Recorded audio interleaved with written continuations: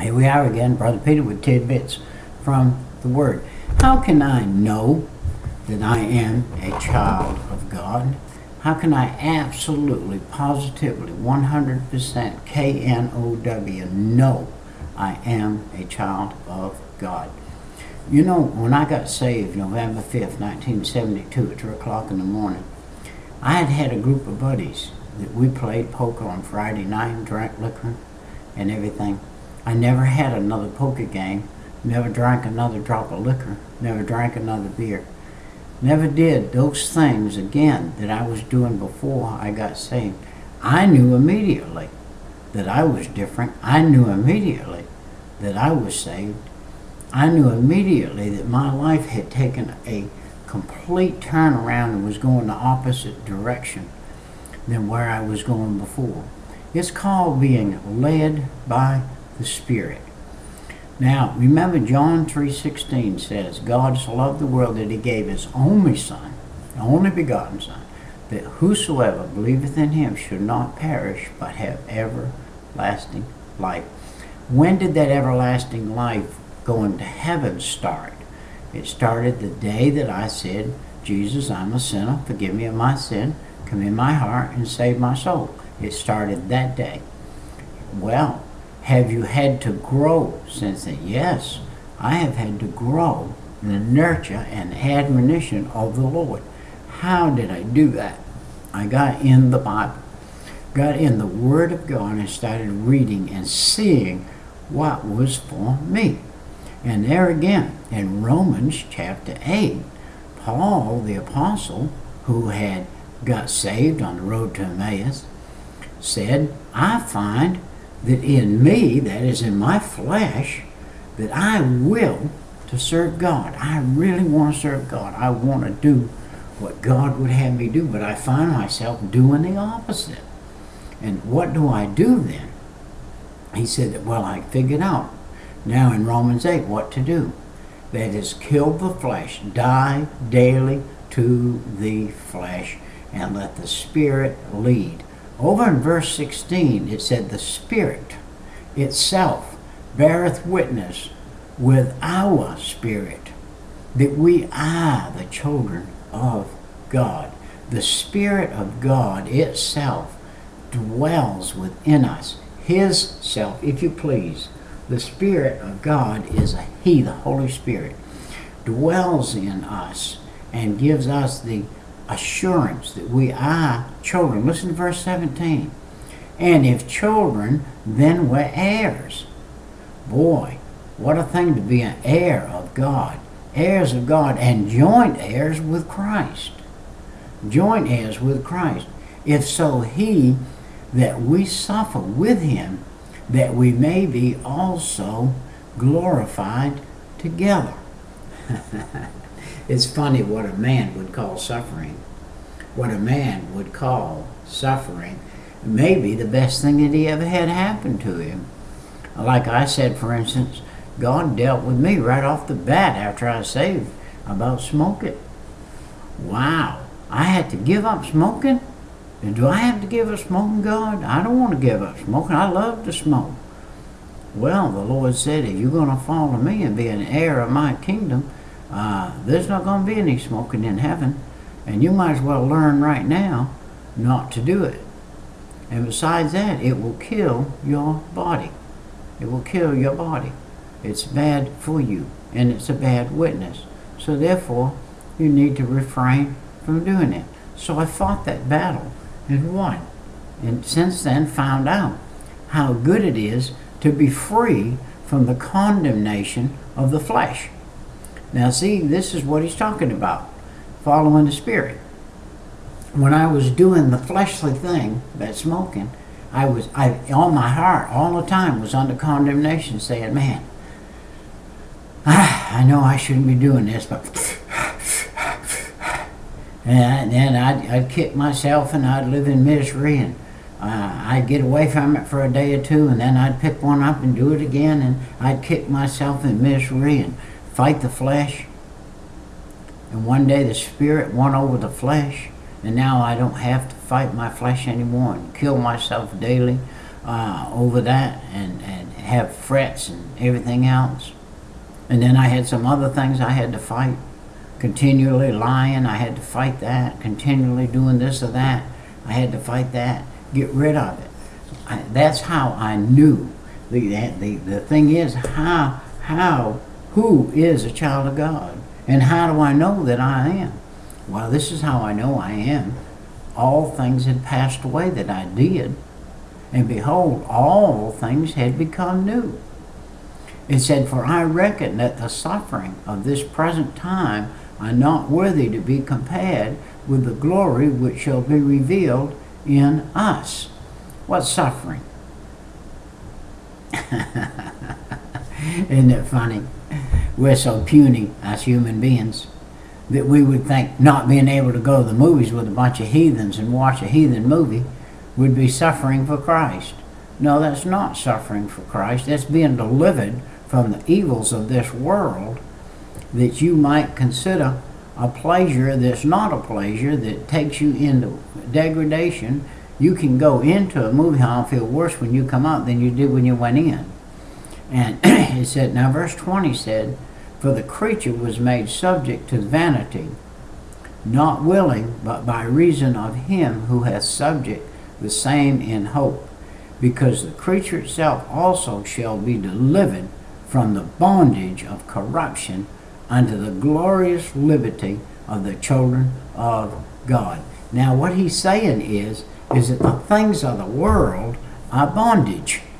We have come through a life thinking they're not bondage, thinking eat all you want, eat all you can get to eat all you want, eat all that you like, eat what you like. These restaurants have popped up everywhere, self-service. Fill your plate just as high as you can fill it, and fill it up, and eat all of it and go get another plate. Hey, that is not proper. That is not good for you. It's not good for me. It's not good for anybody. It's not even good for the restaurant. And because we have come to that place today, we think that we're giving up something if we give up overeating. Well, you're not. You're prolonging your life. You're getting yourself in a better position. And if you follow the Spirit of the Lord is going to say, put a knife to your throat. You're going to be an example for Jesus Christ. You've got to be a good example in all things, not just some. It said, for we know that the whole creation groaneth and travaileth in pain together until now. And not only they, but ourselves also, which have the first fruits of the Spirit. We ourselves groan within ourselves, waiting for the adoption, to wit, the redemption of our bodies. For we are saved by hope. But hope that is seen is not hope. For what a man seeth, what doth he yet hope for? But if we hope for that which we see not, then do we with patience wait for it. I'm waiting for the day that I go to heaven and am glorified in a glorified body with God. I should, in a sense, not want to hurry that, because every day that I'm here is an opportunity to win somebody else to go. And fruit, why do you plant a grape vineyard, a grapevine? To get fruit. And you don't want just a little bit, you want much. You want big hunks of grapes. If you had a banana tree, you want good bananas hanging. If you have anything, you want more of it. You plant tomato vines, you don't want a tomato vine with one tomato. That's a lonely thing, isn't it? One tomato on a tomato vine, who would want that? No, tomato vines yield hundreds of tomatoes. You plant an ear of corn, you get thousands and thousands of kernels of corn. And that's what God's desire is for a Christian. He leaves you and I here. Otherwise, the minute we get saved, He just take us on to heaven. No, He leaves us here to be workers. We are to be workers like the ants. We are to work like the ants. We are to work day and night. We are to work constantly. We are to get out here and win this world to the Lord. Win the world to the Lord. That is our duty. Our duty is to win one at a time, one by one. Everybody needs Jesus. Everybody needs Jesus.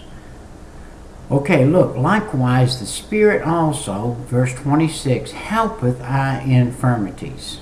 Wow. What is one of my infirmities? Lying.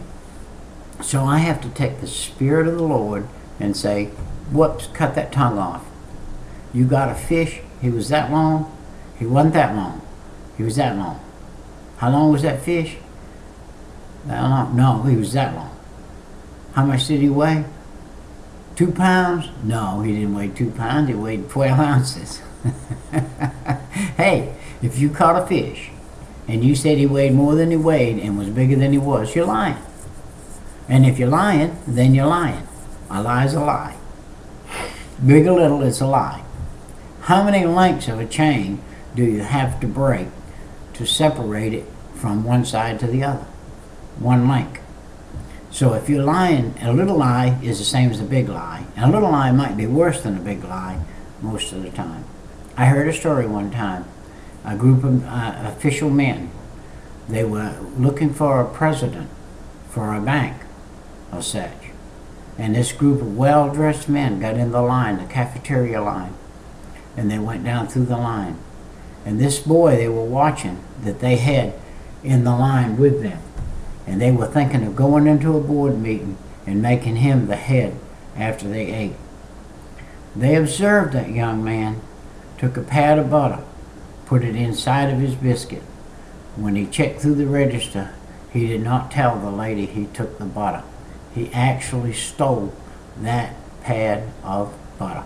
That pad of butter cost him the job that he was going to get. Those fellows said, we observed you stealing that butter. If you would steal that butter, you would steal from us. You would steal from the bank. We no longer need you. So here's a man that did not only get promoted, he got busted out. And because of one little pad of butter. It wasn't the pad of butter, it was the principle. The principle behind the thing. If you would steal a pad of butter, you would steal money too. So be careful how you walk. Walk circumspectly to the Lord. If the Lord puts his finger on something in your life, or my life, and says, hey, that's not good, stay away from that, don't do that, then stay away from it.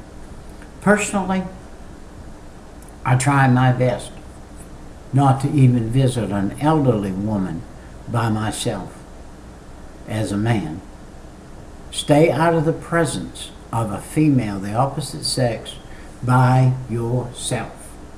Otherwise, you have this situation in your brain that causes you to think wrongly at times.